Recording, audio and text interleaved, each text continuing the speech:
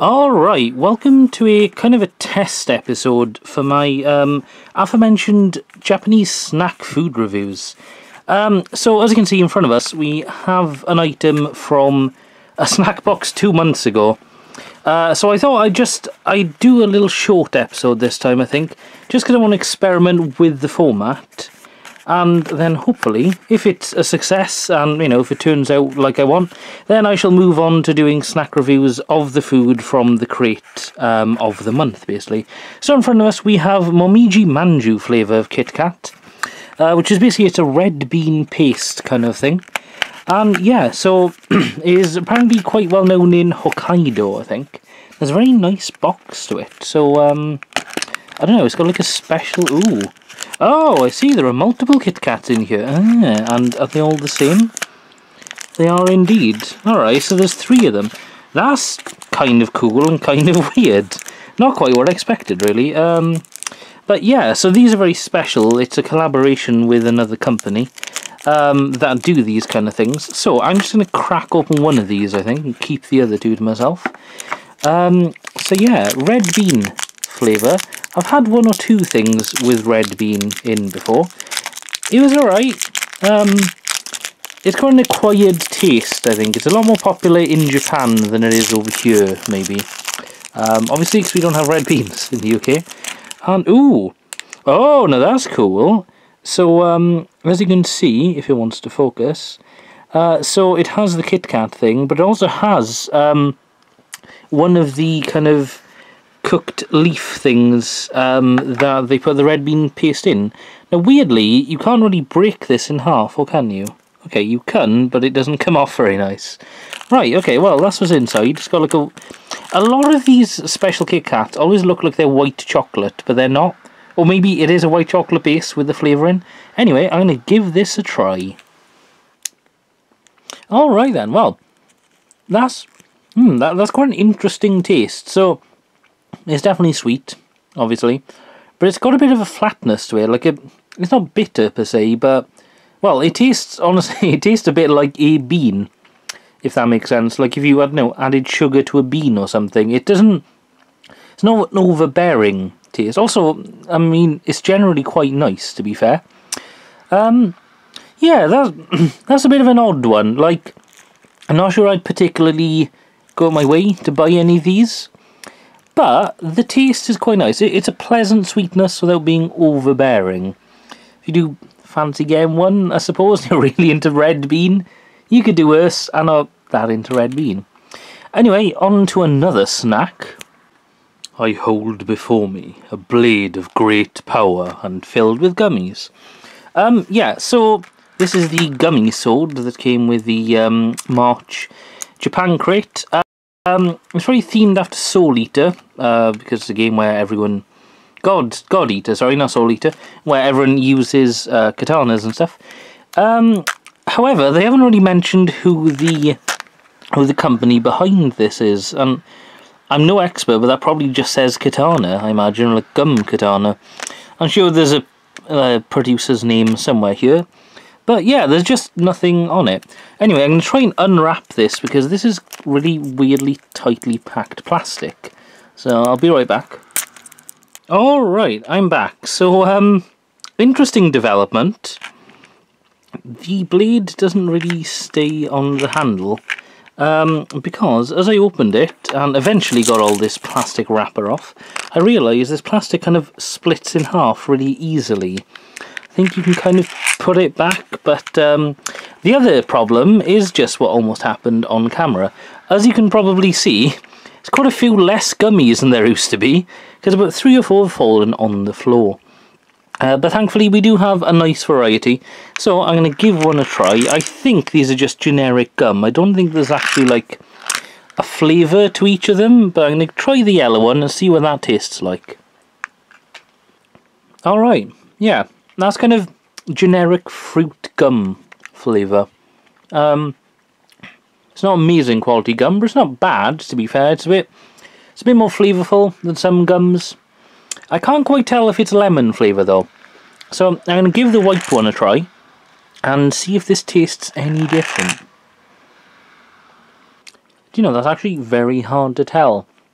Part of me wants to say the white one does taste a little bit different, kind of slightly minty. But I don't know, actually. They kind of... If they do taste different, it's not all that different in taste, to be honest. Yeah, these are alright. Like, obviously, the gimmick, the only reason you'd really buy it is because you have a katana. There we are. Although, annoyingly, it doesn't seem to really fit together. So I don't know if I've damaged mine or something, but... See? Yeah, it can't even hold itself up. It's just cracking, which is a shame, really, because it's kind of a fun little gimmick. Ah, there we are. So that plastic thing stops the gummies. Not too many fell out, actually. That's good. I'll probably find them on the floor in the next few days and stand on them. But yeah, I don't really recommend this. It's a big novelty. Although the katana itself isn't even capable of staying together. So, I don't know. Yeah, probably avoid this one. Right, on to the next snack. Alright, so the penultimate item is a pack of Super Mucho Plum, which are like potato chips, and these have the honey plum flavour. Now, I'm not going to lie, I've had like sweet potato chips once or twice before. I don't know, I'm not a massive fan of them, because they always come out as sort of kind of nice. I don't know, the combination just isn't great. Anyway, they look, well, like pretty normal potato chips, really. So, I'm going to put one in my mouth and see how it tastes. Ooh, okay, Ooh, wow, that's a strong aftertaste. Well, I will give it credit here. That does taste exactly like you'd think it does, really. It's a bit honey-esque. It's definitely got that sweetness to it. And it's got that, like, sharpness of plum as well. I know plum's really popular in Japan. I don't know, just over here, like, I eat plums, but I don't know. I think maybe because I'm so used to potato chips being savoury, that, like, eating this just kind of doesn't sit well with me, but yeah, I'll be honest, not a massive fan of these. Like, the hit of the sourness of the plum kind of lingers in your mouth for a while. Yeah, not the best, to be honest. I feel like they could have either gone sweeter or less sweet, really. As it stands, not all that great. Anyway, on to the final item. Alright, the last item is Noshi Ume Taro, which is a fish fillet, fish fillet, whatever you want to call it, with like plum sauce on it and some plum meat extract, apparently. Now, I've had something like this before that was spiced, and that was really nice. I'm quite a big fan of fish. This, on the other hand, well, I don't know. Plum is nice, but not the best. Anyway, this is the thin strip of fish. Ooh, very greasy feeling. You can, actually, you can kind of tell that. Obviously, well, I don't think it's grease. It's actually just plum juice or whatever. Anyway, I'm going to tear a bit off. Ooh, there we are. And give it a taste. Oh, okay. That, God damn. Okay, so the description of it says that it's like salty and sour, wherever. It is just sour. There's like, there's a little bit of salt at the end. Ooh, okay, that is a rough one. That is very acidic in its kind of bitterness.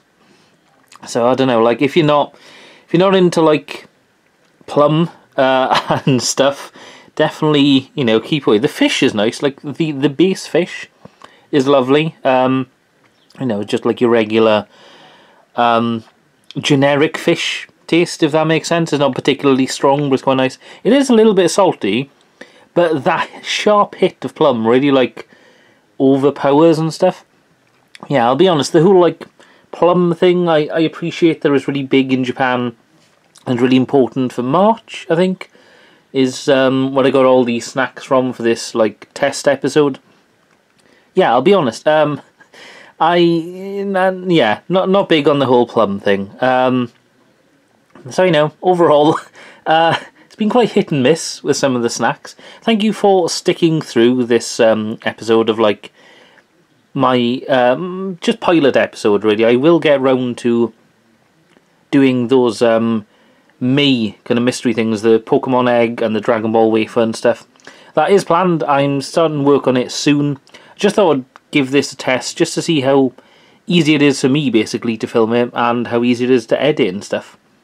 So if you did like this, let me know in the comment section below. As I said, there will be another episode coming regardless, but I thought I'd give people a while as well.